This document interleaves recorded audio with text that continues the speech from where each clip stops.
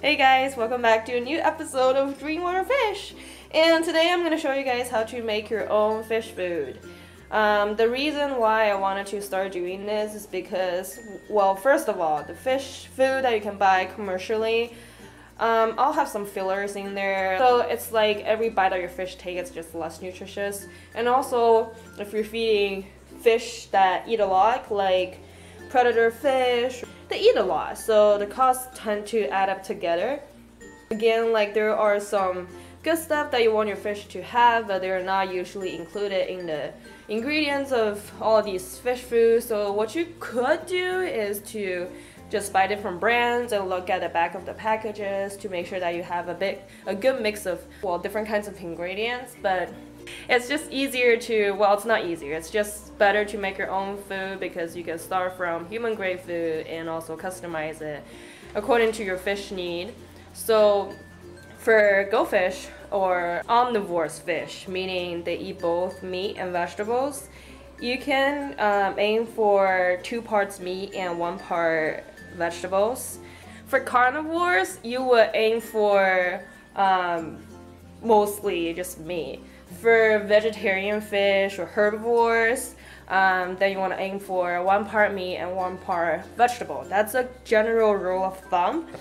The portion also changes according to your fish age, because when the fish are younger, they tend to need more protein as their building blocks to grow and to develop properly. So you will probably put more weight on the protein. But as fish ages, such as goldfish, and you can start to slowly cut down the meat portion and then increase up the vegetarian portion.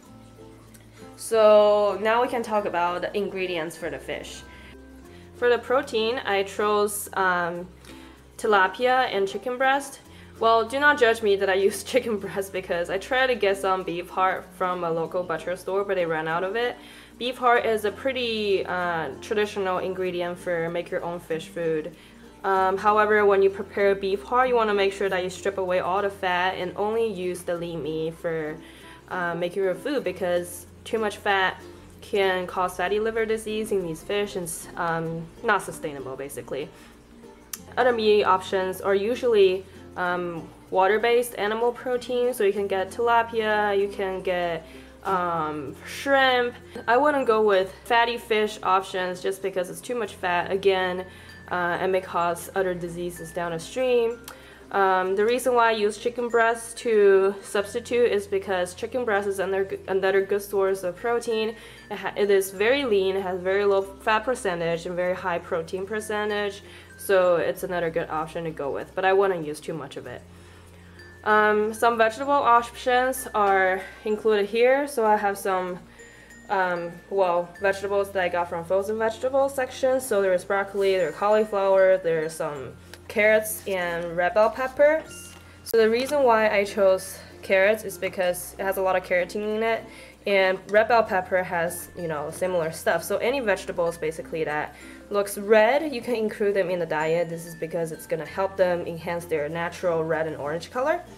Other good options for vegetables are green peas. As everybody knows, green peas is a natural laxative for fish, especially for goldfish, so it's going to help with their digestive system and also help with maybe some quote-unquote swim bladder issue. But if your fish truly has a swim bladder disease, it's not going to be cured by green peas. Well, another thing that you need to pay attention to is that you need to peel all of them. You need to get rid of the crust because it's not digestible.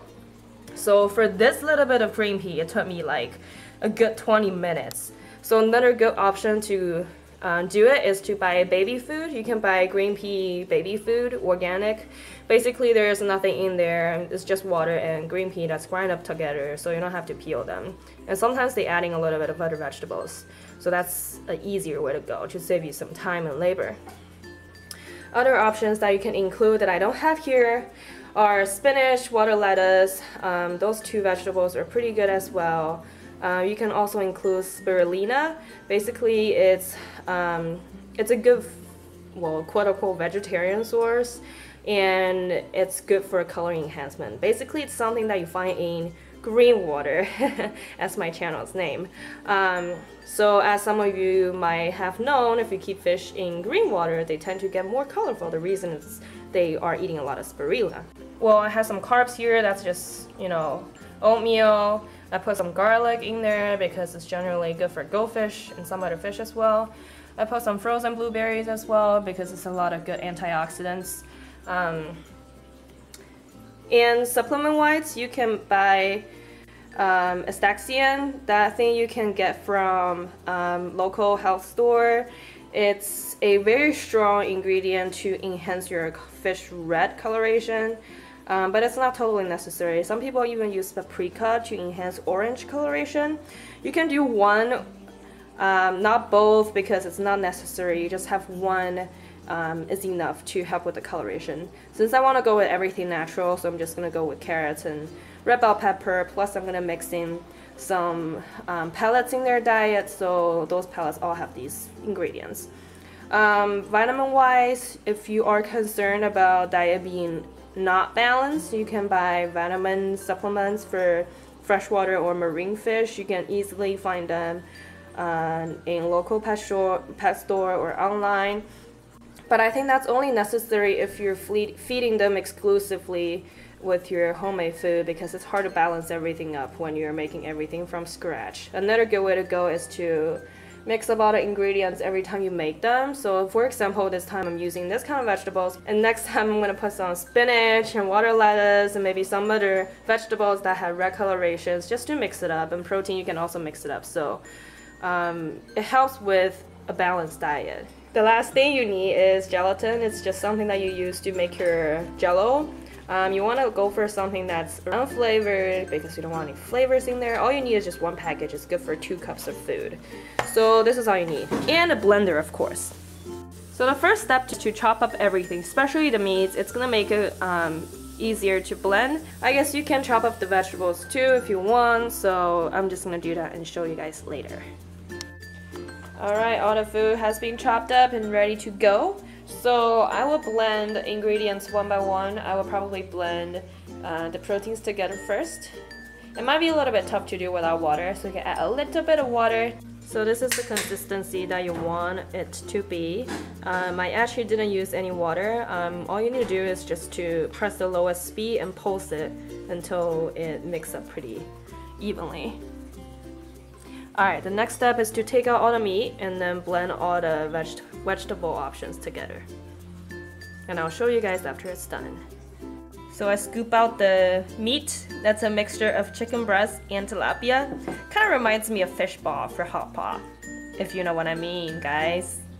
Okay, so this is the final product of everything mixed up together, vegetable-wise. I ended up adding 2 whole eggs. I forgot to mention this, but adding eggs, well, first of all, it's a good protein source, also a little bit of cholesterol source, and also its consistency is very good for binding things together. And lastly, when you're trying to mix up all the vegetables together, it could be hard to make them into puree consistency. So instead of adding water, you can add eggs instead to make it much easier to mix together. So the next thing is to mix all the meat and the vegetables together, and I'll show you guys what it looks like afterwards.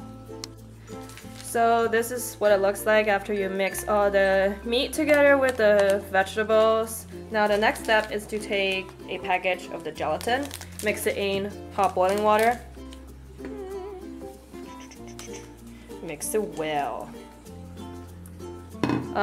I use about 1 cup of water. You can use less if you want it to be less runny and more solidy. It's up to you how much water you want to add in the end, but yeah. So then you want to mix it well, make sure that it's all mixing in the water mostly. And then after that's done, you can pour that into the mixture here and mix it all up together again. And I'll show you what it looks like afterwards. Alright, so this is the final consistency that you want after you mix everything together, and you can make it a little thicker if you want. The next thing to do is to set them. So what you need to do is to pour them into a shallow sheet. Make sure you don't pour too thick of it because it'll be a little bit more difficult to cut them into some smaller portions to feed a fish. And then you just let it stay in the fridge for a couple hours, maybe 2. That should be enough. And I'll show you guys what it looks like afterwards. So I ended up pouring them onto 3 different plates. You can use a plate if you want to. And I made it pretty thin, like this much, so that they don't get too thick and it'll be kind of hard to cut them off. So now I'm gonna set them into the fridge for 2 hours and take them out and cut them up later, and I'll show you afterwards. So this is after maybe 5-6 hours of being in the fridge, and now it's all juicy, like bouncy, like jello. So yeah, now you just need to cut it up and then it's ready to go. Or you can spread them out, put in the freezer for overnight, and then you can just put them in a Ziploc bag and it won't stick together. And I'll show you guys how to do this. First of all, you need to cut it up into bite size. So this is what it looks like after you cut them up. You can cut them into bite size, and they're basically just like jello. Now you can spread all of them on a baking sheet to freeze them up if you want. Basically, this is how you make fish food for your own fish. Instead of putting the food directly in the fridge to let it chill and then freeze it later, you can also put them in a freezer bag and just crush them into a very thin slice, and then just put them in the freezer directly, and every time you feed them you can just break it off and feed them quite easily. Now let's talk about the advantage of making your own fish food. Now first of all, it's gel food, so it's good for fish digestive system. It's very easy for them to digest. The food sinks right away into the water. It does not really cloud the water. Pretty easy to feed them, and fish tend to like them a lot because they taste better. They're just not artificial like hard pellets. Second of all, you get to control what exactly you want to put in the food. You get to control the ingredients. You get to control the protein percentage. You get to add supplements. You get to tailor to the fish need and to modify the diet. So I thought that's a great advantage of making the food yourself. Now, third of all, the cost. So if you buy a bag of sake hikari goldfish pellets, that's about like $11-12 to like $22 per bag, depending on the type, depending on where you buy it, depending on the sources, depending on where you are. So a bag of pellets for my fish probably lasts, I don't know, a month or 2. That's only 7 ounces. But if I make my own food, I think today I made about 2 pounds at least of food. That cost me about $7 or $8, and that amount of food can probably last my goldfish about probably 1 month as well. So in terms of the cost, it's probably cheaper if you compare to some high-end goldfish food products. Now I know there's also kind of a half-made gel food for goldfish, Rapashi green. It's pretty good as well. It's pre-made, it's easier to make, but it's a little bit on the pricey side, of course, because it's pretty much made for you. Some people complain about the smell. I haven't tried it yet, so I can't really tell you. Now, the cons about making the fish food yourself is that, well, first of all, it takes a lot of planning. It could be quite messy, and also if you don't know what you're doing, it might be a little bit, overwhelming for you. And you shouldn't buy ingredients all at once. You should just shop around and see what kind of food is on sale and then just switch it up. So it's just more annoying, more time consuming. So this is the end of the video. I hope you guys enjoyed this video, and please feel free to subscribe to my channel. I put on new videos every week, and also feel free to check out my Instagram and Facebook. I put them down below in the description box. I'll see you guys next week. Bye!